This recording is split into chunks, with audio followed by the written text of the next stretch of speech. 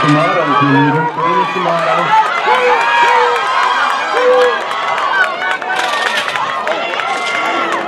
Serena Shimano close finish. Looks like it might be Jocelyn Harris. Adeline Frieden, seasonal best, 15:36. Serena Shimano, seasonal best, 15:42. Erica Bias, seasonal best, 15:58. Shimona Draper, seasonal best, 15:68.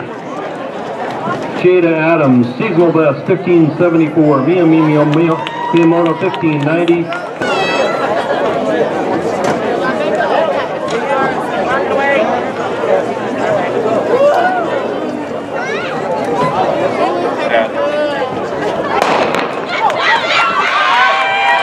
And then she goes, Journey Woodward.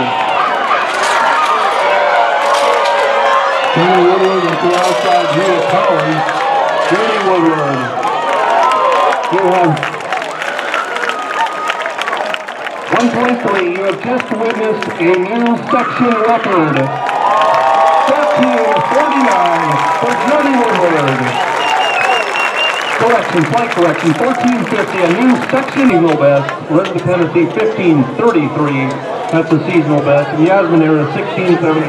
Again, Journey Woodward, a new section record, 13:50.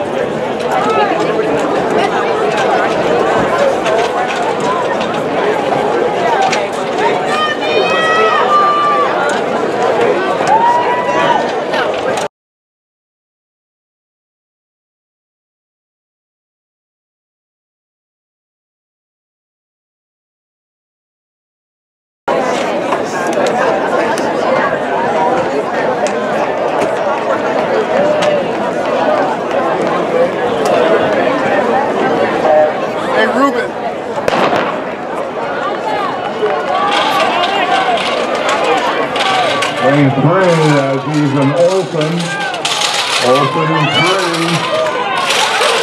And a real challenge across the track.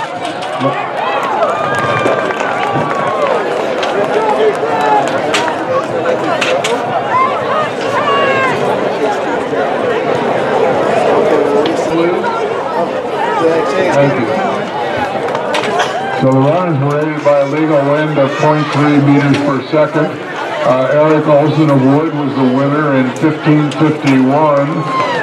Ethan Olsen, excuse me, that's a personal best. James Cannon of Merrill West was second in 15:54. Third went to Anthony Kolb of Merced in 15:57. Fourth to Jacob Markwood of Nevada Union in 15:60. Alex Sotelo of Vintage was fifth in 15:67. Sixth was Andrew Long, 15:64. Lane 7 is Eric Robertson of Merrill West, and lane 8 is Julian Reed of Grant.